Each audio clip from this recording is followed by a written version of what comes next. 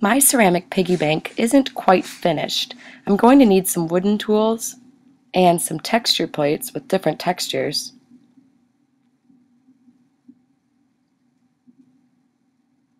Some slip, a ruler, a pencil, a cork, and a clay knife, and some scissors.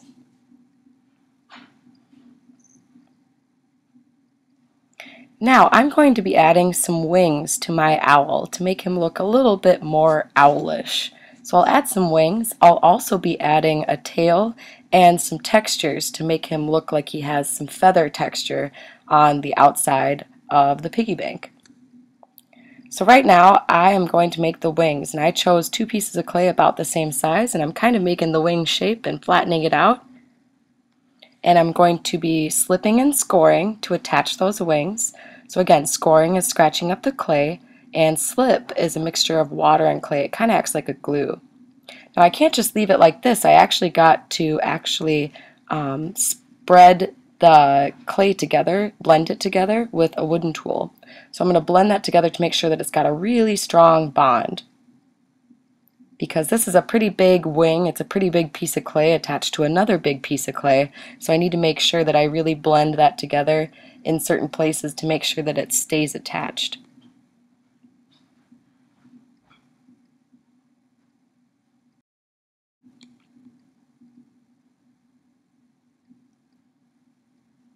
Now I ran into a problem where I accidentally knocked my owl's beak off. So now I have to do some emergency beak surgery. And that's okay. I just have to score and get some slip on there again and reattach the beak. I didn't do a very good job of blending around the beak, so this time I'm going to make sure that I really blend it well. You might have some problems like that where things fall off, and that's fine. Now I'm using the clay knife to kind of add some definition to the wings, to kind of cut up from the bottom to make them look a little bit more like wings. Right now they just kind of look like weird arms, but I'm going to add some texture to make it look more like owl wings. And now I'm adding the tail, and the tail is just a piece of clay that I attached, and I'm blending it together to make sure it doesn't fall off. And smoothing out the tail. Make sure you always check the bottom too and smooth out any areas that you see on the bottom. And now I'm going to start adding textures, and this is where it gets really, really fun. And I'm using a pencil and wooden tools to add different lines and designs and textures onto my owl to make him look more like an owl. And on the back of the owl I used a wooden tool to just kind of rough up the clay. And on the front I'm actually going to be using a rounded wooden tool to kind of create a fish scale or feather pattern on the front. Add some eyebrows to make him look more expressive. Kind of smoothing out the eyes and making the pupils look a little bit bigger. And adding some textures to the tail.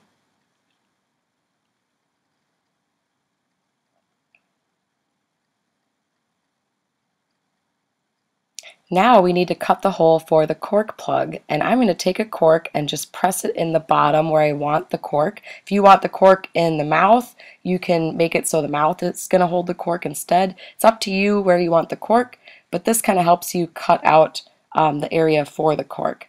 So you make the little impression, and you're going to cut with the clay knife. If you already have a hole in your clay, that's fine. If it's a little too big, you might want to add some clay or stretch the clay a little bit to make the hole a little bit smaller.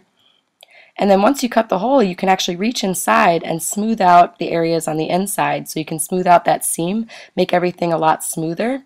And the inside might be a little bit wetter than the outside, and that's fine. It's just because it holds moisture on the inside.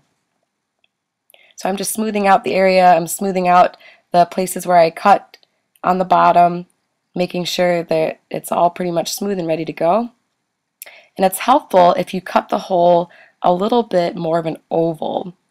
And I'm cutting the cork now in half because I don't need that huge cork. I only need a smaller half size. So you're going to want to cut the cork in half and use a really strong pair of scissors to cut the cork.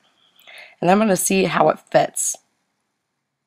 Next, I'm going to actually use a large jumbo popsicle stick to create the slot for where my money goes into. So it needs to be big enough to fit quarters, and if I had a dollar bill or any kind of coins, it needs to be big enough to fit those. So the popsicle stick works really well to make a slot. And you can actually see all the way through it, and if you can see through it, then you're good to go. Make sure that you measure the slot to about 1.5 inches, so 1.5 inches. And if you're not sure where that is, you can ask somebody at your table or ask me. Just raise your hand and I can look at it for you. It can be bigger than 1.5 inches. Mine measures pretty close. It's a little shy of 1.5 inches. It's more at 1.25 inches instead of 1.5. So I'm going to make it just a little bit bigger. The reason why we want to make it a little bigger is because it can actually, the clay will shrink as it dries. So as it dries, it's actually going to be a little bit smaller. So it's better to make it a little larger, and then when it shrinks, we don't have to worry about things not being able to fit inside.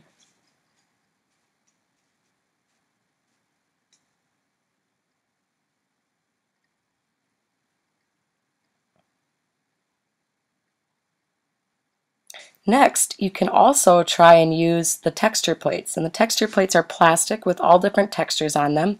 This works best when your clay is somewhat still kind of wet. If it's starting to get kind of hard and dried out, it won't work as well. You do have to press pretty hard. So in this video, I know you can't see it very well, but I'm pressing pretty hard into the clay to make sure that I get that texture impressed in the clay. So there's that texture impressed in the clay, and I really like it. It looks kind of feathery. And then the last thing that you're going to do is write your name on the bottom, and you'll leave it out of the bag to start drying. It takes about a whole week to dry completely, so we leave them out of the bag for a whole week. Make sure your name is on the bottom, otherwise somebody could claim it as their own, and it's really hard for me to grade your project if you don't have a name on it. And you're all finished with your clay ceramic piggy bank design.